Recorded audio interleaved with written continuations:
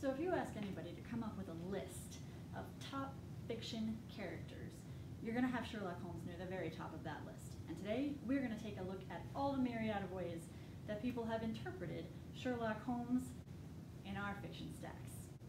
How many of them can we get through in 3 minutes? Let's find out. The Adventure of the Peculiar Protocols. In this one, Mycroft is asking Holmes and Watson for help, and it is jam-packed with legit historical events.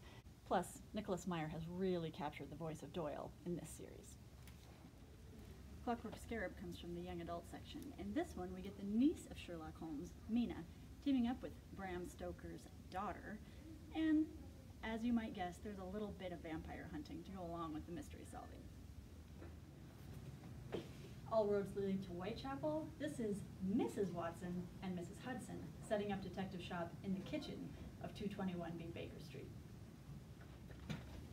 A Study in Charlotte has the great-great-great-granddaughter of Sherlock Holmes, Charlotte Holmes, teaming up with rugby-playing Jamie Watson.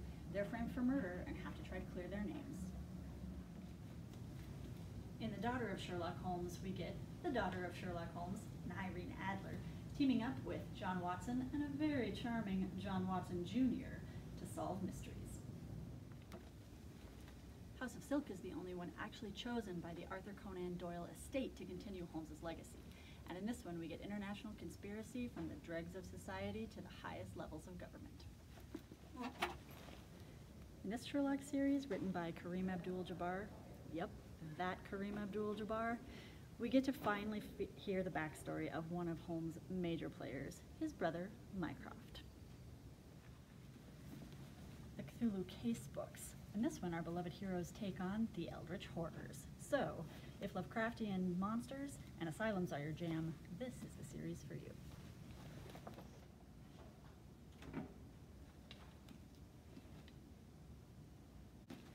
Turns out Sherlock Holmes has fan fiction too, and this is one of those where Sherlock is actually an angel and John Watson has a paranormal affliction and London is filled with vampires and werewolves and demons.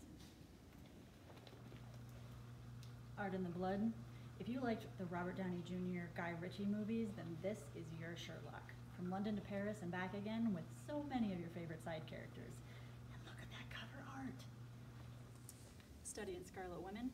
In this one, we have Charlotte Holmes, a woman who must pretend to be a man, Sherlock Holmes, to be taken seriously as a detective. We also get a lot of side character Mrs. Watson in this one, and a very clever mystery.